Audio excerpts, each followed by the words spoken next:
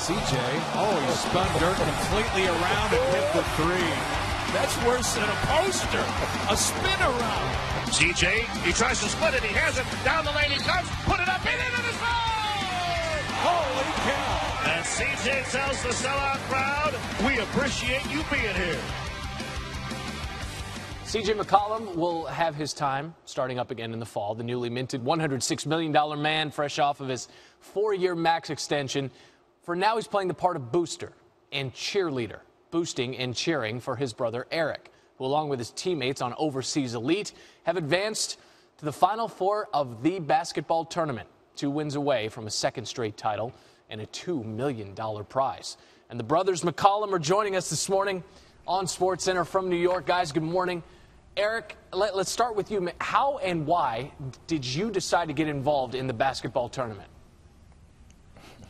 Well, I had first heard it when I had a workout with the Cavs, and I didn't kind of believe it. It was a surprise, like, oh, they're going to give you money for a summer tournament. It sounded kind of far-fetched. And then I realized it was, it was legit. So the next year I was like, okay, I'm going to play, and we got a team together, and it just, in the summertime, it's something to keep us sharp, to keep our game going, and it's a great opportunity just to get a little bit of exposure for people in your family to see you, because we play so far overseas, everybody doesn't get the opportunity.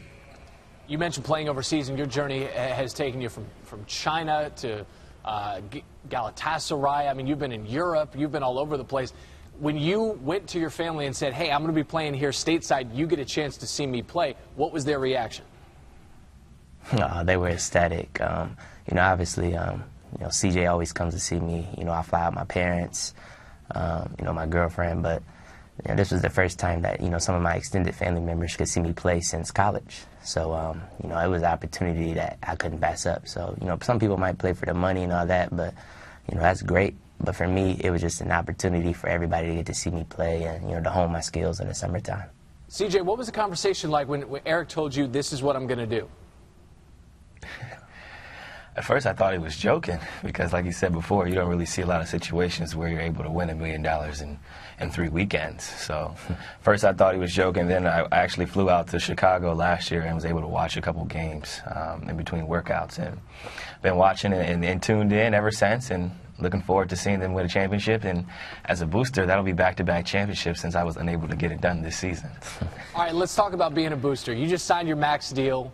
We know the numbers. We just ran through them. There's $2 million prize money on the line. What's the arrangement here if Errick and company take home the $2 million prize? Well, I was able to get some sponsorship through some tweets and Facebooks, and I'm actually excited about the chance to gain an extra $5,000 if they win. Obviously, my cut's not as big as his. I think he'll get around $170, $175 before taxes, but that $5,000 will be utilized greatly for my future. That's good. Nothing wrong with that. And I'll tell you what, $175 for your brother, that'll work as well. You can utilize that all you want.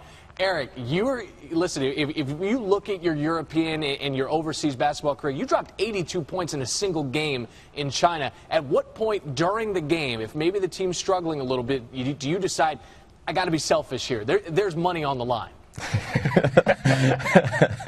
Well, going into the game, my secondary scorer got hurt, Charles Gaines. Really good big man experience, and he was just in my ear, just giving me contact like, Errick, you got to be very aggressive.